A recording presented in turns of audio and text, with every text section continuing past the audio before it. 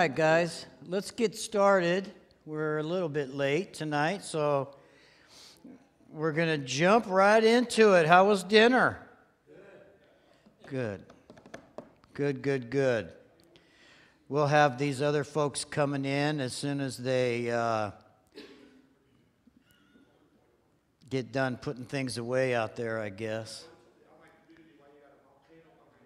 I have a volcano behind me because we're having VBS here at our church, and they've worked so hard to make this beautiful set. So we're going to leave it up here for about 6 months. I'm going to wear a fire suit on Sunday, so yeah, or maybe a Hawaiian shirt. Feel like I'm in the tropics or something up here, right? So anyway, well, how's it going? Glad to hear it. Why don't you open up your Bibles with me to 1 Kings chapter 18. We have a pretty interesting section tonight to look at. You all have probably read this story before, but it's really good to review these stories. God always has a message in them for us. There's no question about that. Doesn't matter how many times we read these things, God always seems to show us something new. So last week, let me pray before we do anything. Father, I want to thank you, Lord, for this opportunity just to be with my brothers and sisters here, to fellowship and study your word. God, thank you for your love, all your blessings that you've given to us, Lord. Thank you, Lord, for Jesus. Thank you, Father, for sending your Son, that he would redeem us by his blood. Help us, Lord, to never, ever take that for granted. Just pray, God, you'd keep our hearts soft before you. Lord, you know the world out there just has a way of trying to make us hard. And we know that you want us to be people of compassion and love. So, Holy Spirit, we just ask that you would be here with us this evening and rest upon our hearts. Be in our thoughts. Show us what you want us to see in these words tonight as we read them. And we ask it in Jesus' name. Amen. Amen. Okay.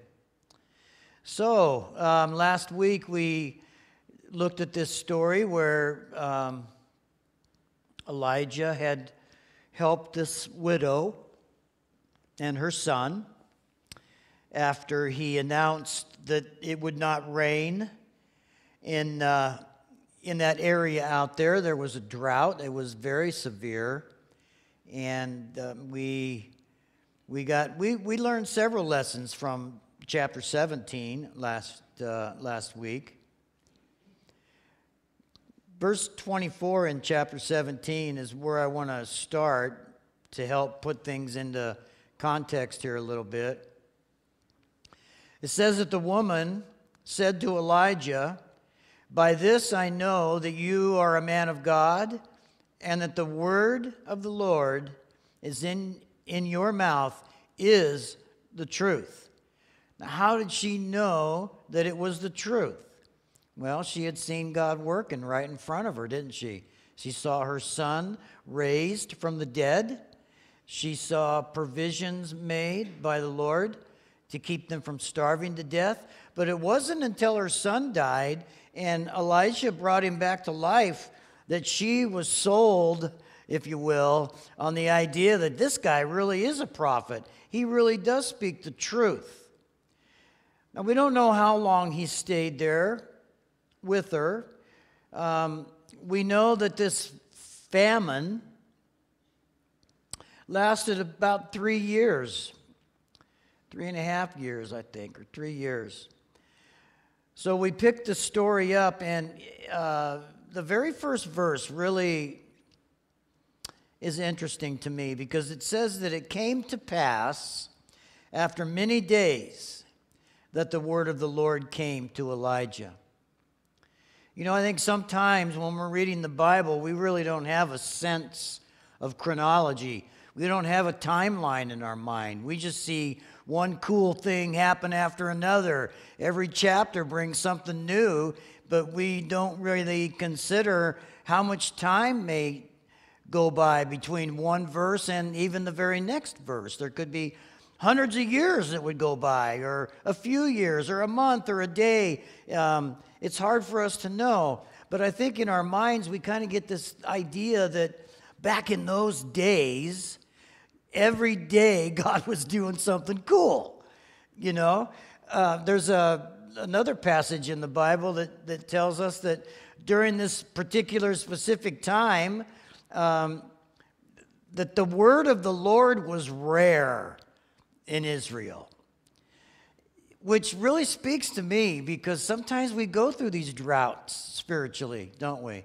We go through these times where we want to hear from the Lord, and it's not working.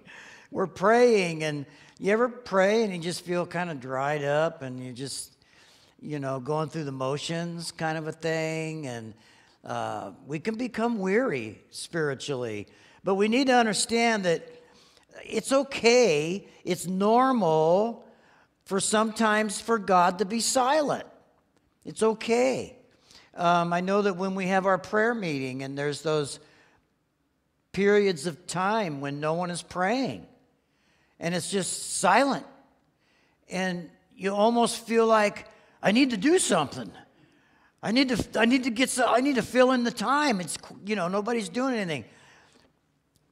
But then we find out down the road a little bit, those quiet times are awesome. We need them.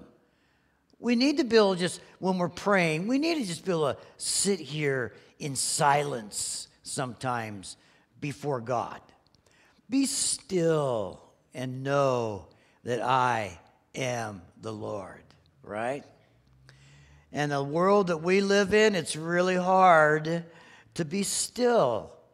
I wish more folks could appreciate coming in here on a nice evening and being able to just forget about all that stuff out there for a while and just sit before God and be still. Maybe not even say a word. Maybe just soaking it in. Maybe listening more than talking. You know, I think sometimes people get this idea that when we do pray, it's like a drive-through at Burger King or something, you know.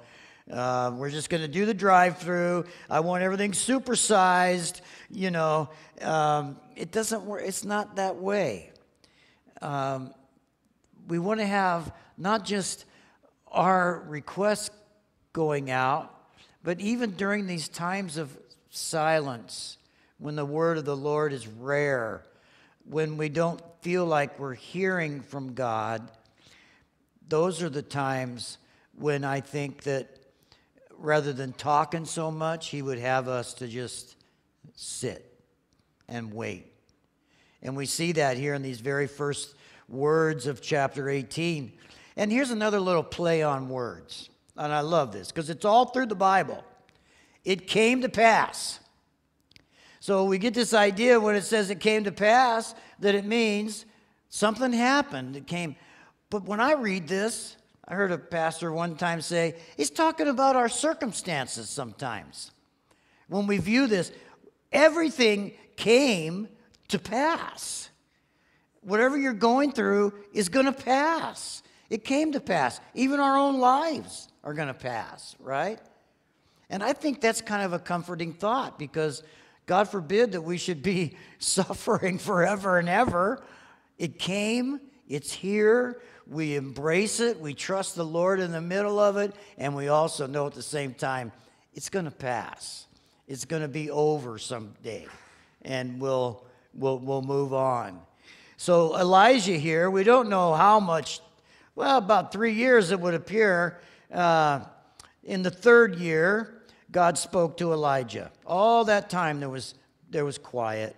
He said, "Go and present yourself to Ahab, and I will send rain on the earth." So the crops are dead. They can't feed their livestock. There's no fresh water.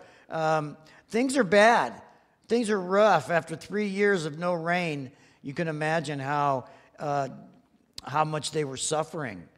Water was a very rare commodity during this time. I'm sure there was a lot of nasty behavior going on, people who were greedy and stealing from one another, and that's how people get during tough times. So finally, it did begin to pass. It was time for it to pass. And so it was time for Elijah to go to Ahab. Now, Ahab is the king, and he's not a good guy. He's a bad king. He's a really wicked, wicked man. And he has led Israel, the whole nation, and down a path of sin and wickedness and darkness. That's why the drought's happening, right? Because of their sin. We can't expect that living water splash all over me when I'm living in sin. It's not going to happen. Some people wonder why God's not blessing my life. Well, take a little bit closer look at your life. Maybe you'll discover why. Well, I've got the Christian brand. I got a dove on my shirt, Well, what's in your heart? What's in the shirt, right? That's what's really important. What's going on? And where's your relationship? Well, this whole country had moved away from God, much like our country has today. We are so amazingly paralleled with Israel in its history and in what we're going through right now in our country. It's amazing. And because our country also was founded on godly principles. It was never perfect, but at least we had a nation that believed in the true God. And now you get in trouble for believing in God or Jesus, if you will. We don't want to use that word. It's offensive, the name of Jesus. I will shout that from the rooftops forever and ever, right? I don't care what they do. But he tells Elijah, and I'm sure with Elijah, he knows what's going on. He spoke the word of the Lord to them. He doesn't like this king, and I'm sure he would just like to see a lightning bolt come down and fry this dude and be done with it. If God would have told me and say, I want you to go to Ahab, and I'm going to send rain on the earth, I'd say, what? This guy's wicked, Lord. I don't even want to see him. I don't even want to talk to him, and they don't deserve rain. But God is merciful, isn't he? He's merciful. So, go present yourself to Ahab, and I'll send rain on the earth. So Elijah went. He was obedient to present himself to Ahab. And we have this little footnote. There was a severe famine in Samaria. The whole area was dried up. So Ahab had called Obadiah, who was in charge of his house. He was the overseer, if you will, of the king's house. And Obadiah was one of the very, very few people who still feared the Lord, who still loved God. It says that right here. Obadiah feared the Lord greatly.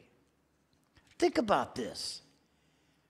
Think about the house he's living in, the environment that he's living in. Look at verse 4. And so it was, while Jezebel massacred the prophets of the Lord, that'll give you a little clue, that Obadiah had taken 100 of the prophets and hidden them away. He put 50 of them in 2 caves, 50 each, and fed them. And he managed to feed them with bread and water during this whole 3-year period during this famine. God protected these prophets, these 100 prophets that Obadiah stashed away, hid from Jezebel, because she killed all the other ones. That's what the devil does. He comes to kill, to steal, to destroy, to divide.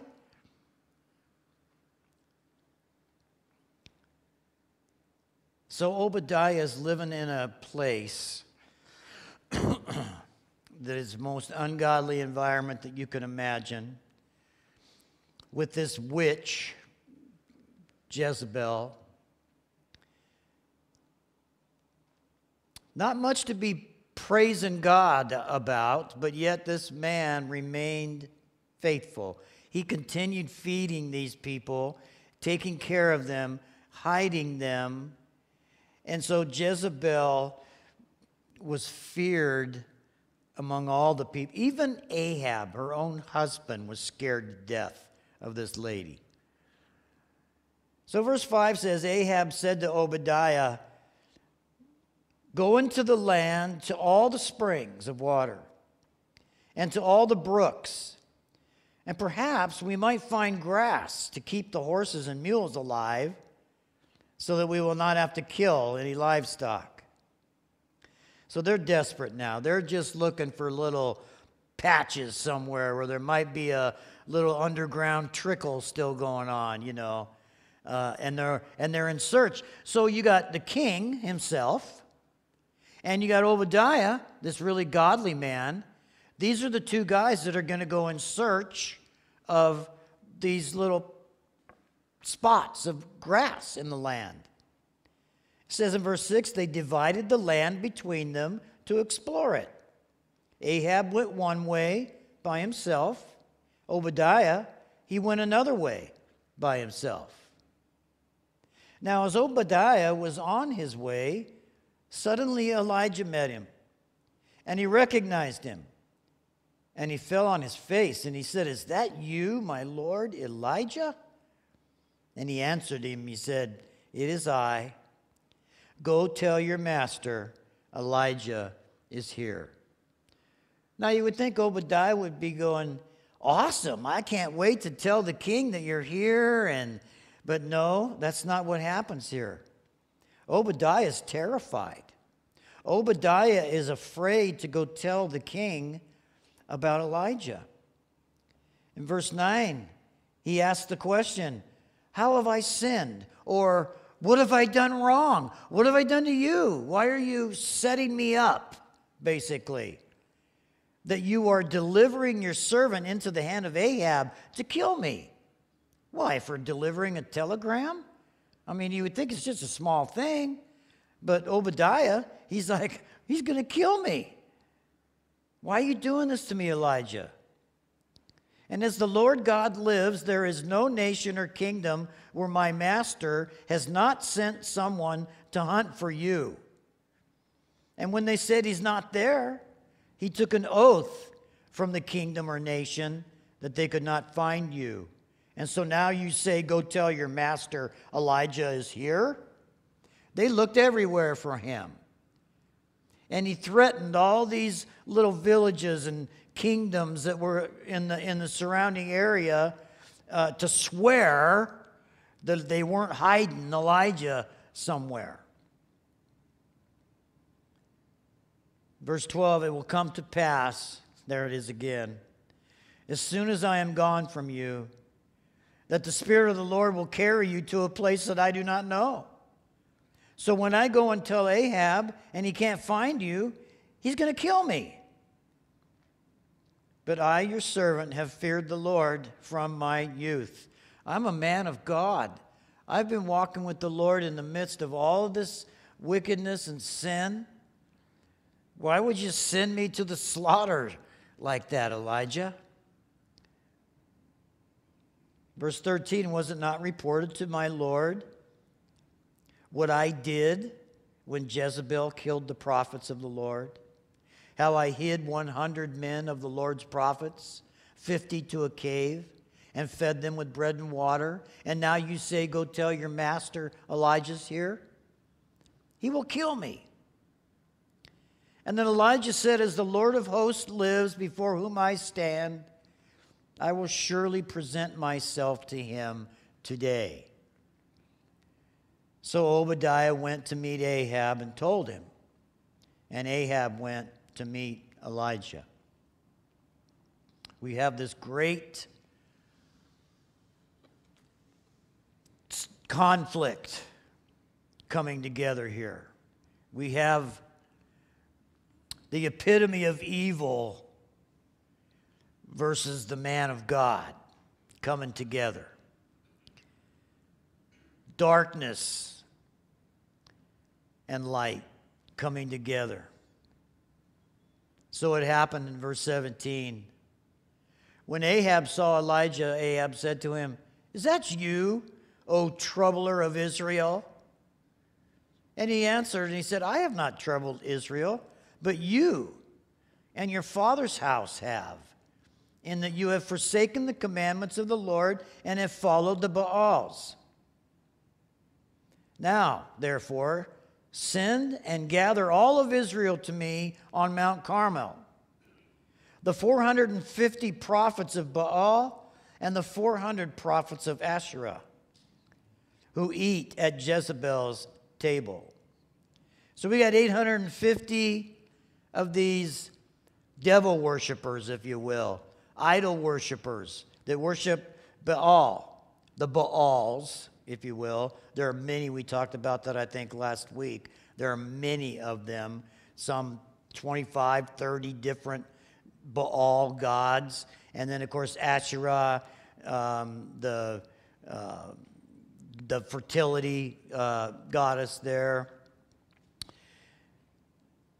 And so he summons all the people and gathers them together on Mount Carmel. And Elijah came to all the people and he said, "How long will you falter between two opinions? If the Lord is God, follow him. But if Baal, then follow him." But the people answered him not a word. They were silent. Nobody would say anything. Nobody would stand up for the God of Israel. It just kind of gives you an indication what condition they were in spiritually.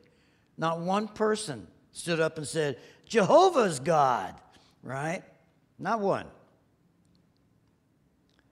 So Elijah said to the people, "I alone am left a prophet of the Lord.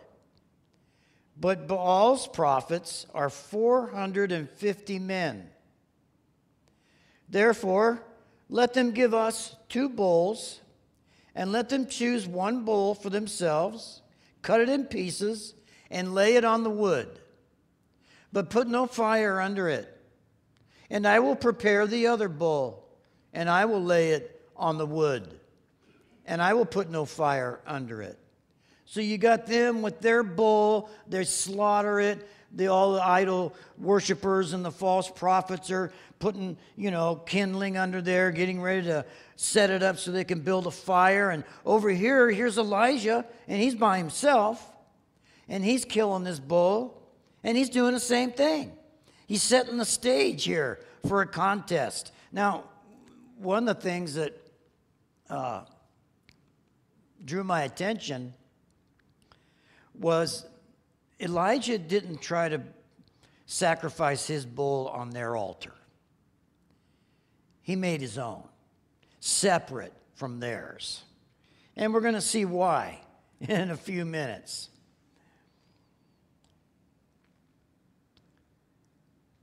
He says, "I'll prepare the other bull and lay it on the wood, but put no fire under it. And then you call on the name of your gods, and I'll call on the name of the Lord. I'll call Jehovah. And the God who answers by fire, he is God." And so all the people answered and said, "It is well spoken." This is going to be great. I think they actually believed that their false god was going to answer them. But we read about it in the New Testament that idols, and it's even in the Old Testament, they don't see. They don't see you. They can't hear you. They can't speak. They're stone or they're wood.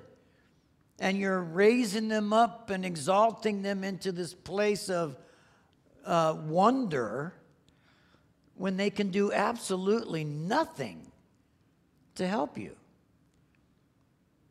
Now, I say that in the sense that of the physical idols that they built. But here's something important that we should know. I think also, there was a spirit behind these idols. That spirit was real. That demonic entity was real. So it wasn't so much the statue, it was what the statue represented.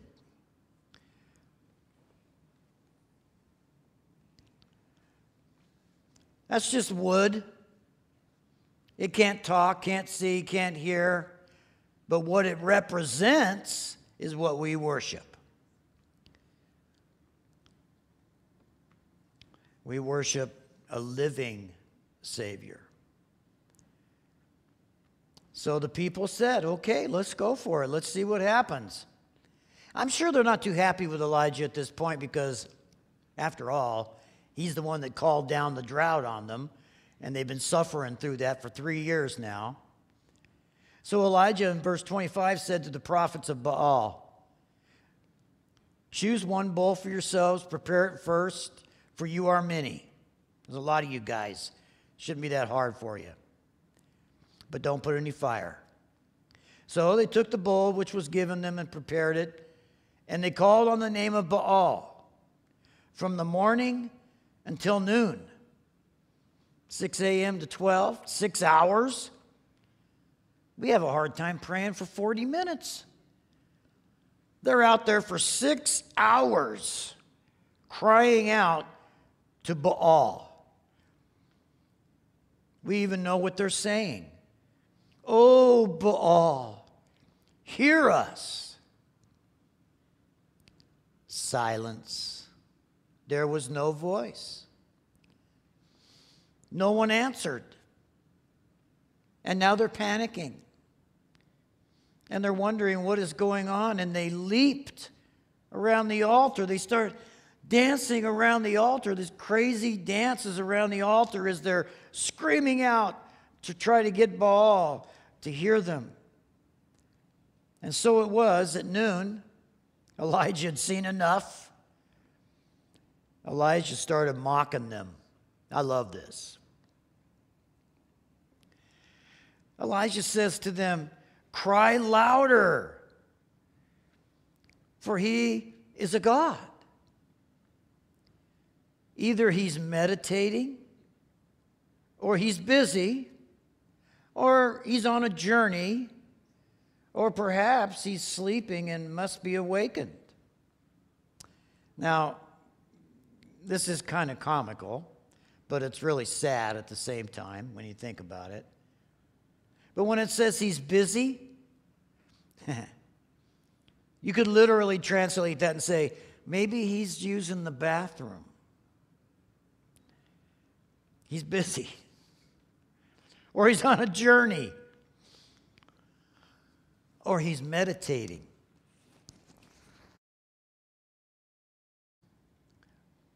Sleeping. Aren't you glad that our God does not nap on the job? Right? He's always there for us. And maybe he must be awakened, Elijah said. So cry louder. Jump higher. As a matter of fact, start cutting yourselves. So they did in verse 28. They cried louder and they cut themselves, as was their custom, with knives and lances until the blood gushed out of them. Can you imagine? There's 450 of these guys. Wow, chaos, total chaos. This whole idea, cutting yourself, that is so wicked. It's so demonic. We have people today that have sometimes mental problems, and they cut themselves. Now, I know that for the most part, a lot of times when that happens, it's a cry for help. But there are those times once in a while when they do cut too deep, and it takes their lives. These guys here, they're doing the not so deep. They're just slashing themselves to let blood flow, and they're making literally a blood offering sacrifice to their God as the blood is gushing out of them. Now, when midday had passed, they prophesied until the time of the offering of the evening sacrifice. But there was no voice, no one answered, and no one paid attention. I think the people are starting to become disenchanted with their Baals. They're waiting. The whole population is there at the mountain watching this, waiting for their God to do something, to call fire down from heaven, to light the wood that was underneath the sacrifice. So Elijah, he let it go on, probably till about 6 o'clock, a time that they would normally, typically have an evening sacrifice. And finally, Elijah spoke up and he said to all the people, "Come near to me." So all the people came near to him. Their hearts are starting to change here. They're starting to lose confidence in their false god. You know, sometimes, like Obadiah, we can feel like we're stuck with no allies. We could feel like we're so surrounded by wickedness. Obadiah must have been quite an individual to remain faithful during all of this. And people, you hate to say this about us, people, but we are so fickle. We'll put our allegiance on something 1 minute, and then we'll stab them in the back the next minute. If it doesn't go my way, I'll discard it and move on. And that's how people are.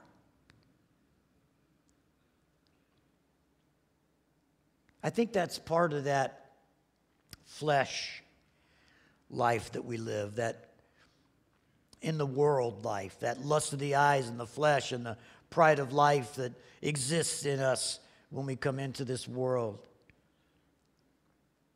But finally, I think these people are now beginning to say, hey, something's going on. Maybe we've been duped. Maybe we've been lied to. They've been putting on a show for us all this time. And we've been scared to death of this woman and her priests, her prophets. So all the people came near to Elijah. Now, look at this little phrase here. He repaired the altar of the Lord that was broken down.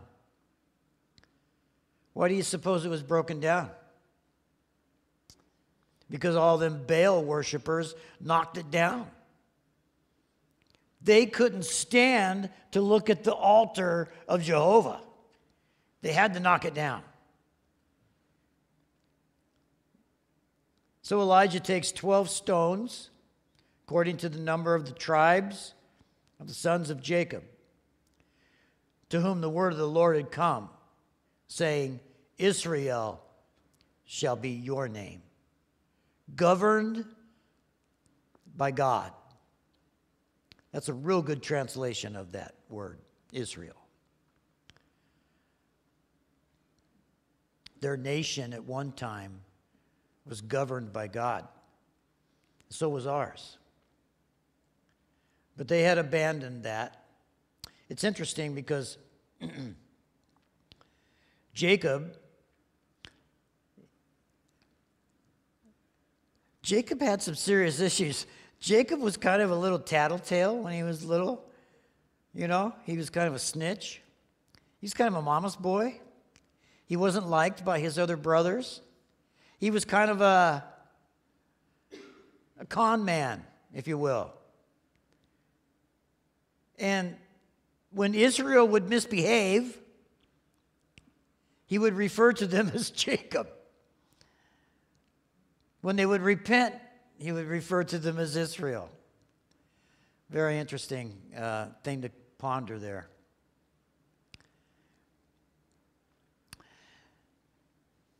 So with the stones, Elisha built an altar in the name of the Lord. And he made a trench around the altar, large enough to hold 2 sheahs of seed. Don't know how much that is. If you have a footnote in your Bible, it tells you, I'd like to know. How much? 4 gallons of seed. And he put the wood in order. And he cut the bull in pieces. And he laid it on the wood. And he said, fill 4 water pots with water. And pour it on the burnt sacrifice and on the wood. So his little assistants there are literally pouring water, which is a very precious commodity. I might be standing there in the crowd going, what are they wasting all that water for? Just save a canteen full for us or something, right? So they're pouring this water on the bull, on the carcass. They're pouring it all over the wood. They're pouring it in this little trench that was carved out. And then in verse 34, he said, do it again. And so they did it a second time. He says, do it again, a third time. So they did it a third time. There was so much water that the water ran all around the altar that he had made, and he filled the trench with water. Now, I would imagine at this point the people are watching him do this thinking, he is a Looney Tune, right? How does he think by any means that his God is going to overcome what's going on here? And so the water ran around the trench, and it came to pass at the time of the offering of the evening sacrifice, which was a holy time. It was a time that they were to make their sacrifices to the Lord.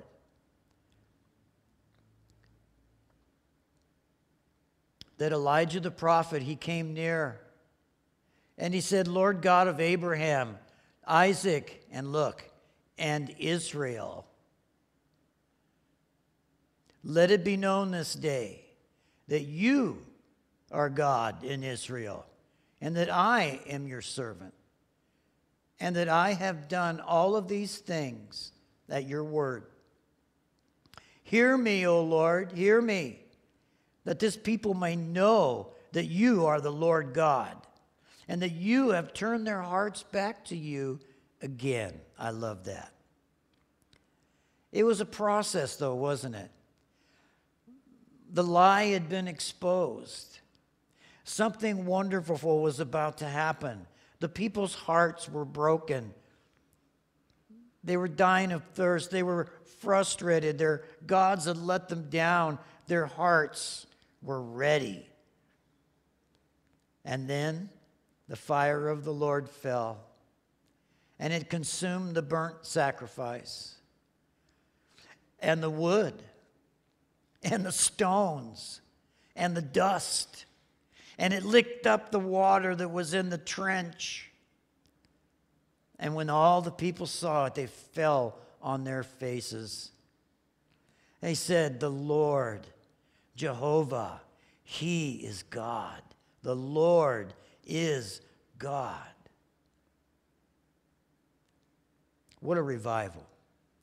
What an awesome moment to see thousands of people literally fall on their faces. To see this great miracle of this fire coming down. Even, I love the wording here, it licked up the water. That's pretty interesting, isn't it? It licked up the water that was in the trench. They realized, it took a lot. That was no small thing. That was a heavy-duty demonstration of God's power.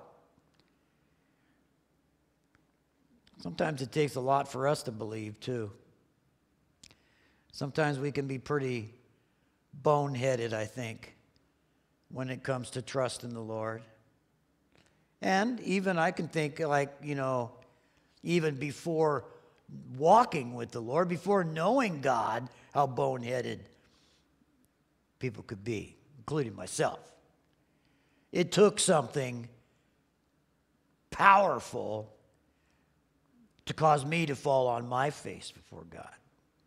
Some of you know what I'm talking about. Some of you have experienced that. It's like everything that you've known, everything you trusted in, everything that you hoped for is dashed. It's gone. It's destroyed.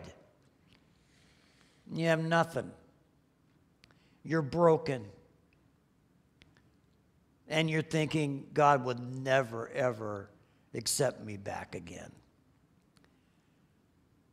I don't know if you guys have ever thought that or not. Some of you who have been prodigals in your life, you've probably wandered around out there at times thinking, I bet I've just gone too far. I'll bet I've used up all of his forgiveness. I'm doomed, right? But then God brings that fire down from heaven, from our lives into our lives, and we fall on our face before him, and we become brand new people.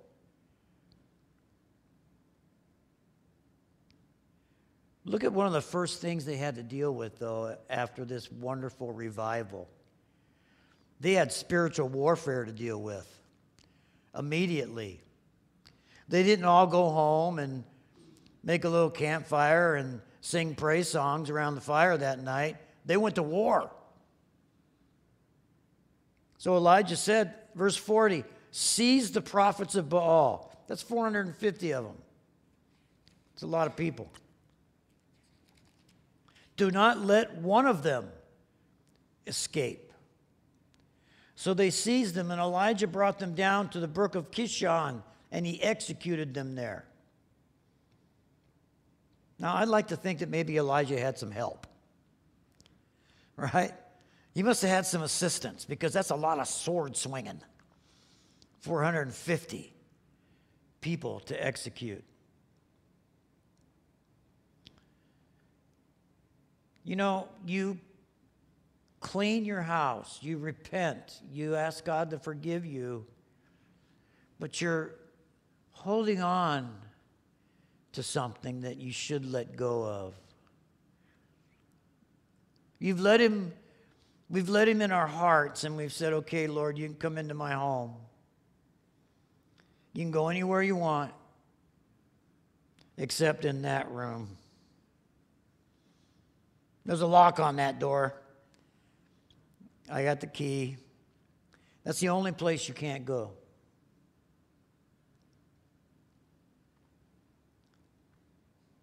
Do not let one of these prophets survive. Don't let one of those things continue to remain in your house, in your heart. So Elijah said to Ahab, go up, eat and drink, for there is the sound of abundance of rain. So Ahab went up to eat and drink. Elijah went up to the top of Carmel. And then he bowed down on the ground and he put his face between his knees. He said to his servants, go up now, look toward the sea.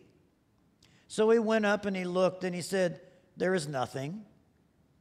And 7 times he said, go again. It came to pass on the 7th time that he said, hey, there's a little cloud out there, as small as a man's hand, rising out of the sea. And so he said, go up and say to Ahab, prepare your chariot and go down before the rain stops you. Now it happened in the meantime that the sky became black with clouds and wind, and there was heavy rain. So Ahab rode away, and he went to Jezreel. And then the hand of the Lord came upon Elijah, and he girded up his loins, and he ran ahead of Ahab to the entrance of Jezreel. Now Ahab told Jezebel all that Elijah had done, how he had executed all the prophets with the sword. I'm going to park it right there. It's a good place to stop. Jezebel has lost all of her little followers. They've all been slaughtered. And Elijah was there to witness this unbelievable, miraculous miracle. And then following that, this great cleansing, getting rid of the evil, dispatching it, if you will. But we're going to find out next week. Perhaps Elijah wasn't all that after all, right? Perhaps he was just a man. Perhaps he was subject to the same kinds of things that we are afraid of sometimes. So we'll continue this next week when we move into chapter 19. So let's go ahead and pray. Father, thank you for your word. Thank you, Lord, that you hear us when we pray. Help us to tear down our altars. Help us, Lord, to clean our house. Help us to have open ears that we might hear. And give us power in your Holy Spirit, Lord, that we might accomplish what you have called us for. We thank you that we live during this time in history, that it's not an accident that you've placed us here at this time, that we know that you've called us, that you have special plans for us to accomplish your will. So, Holy Spirit, we look to you to empower us, remind us, comfort us, and strengthen us, Lord. And we ask it in Jesus' name. Amen. Amen.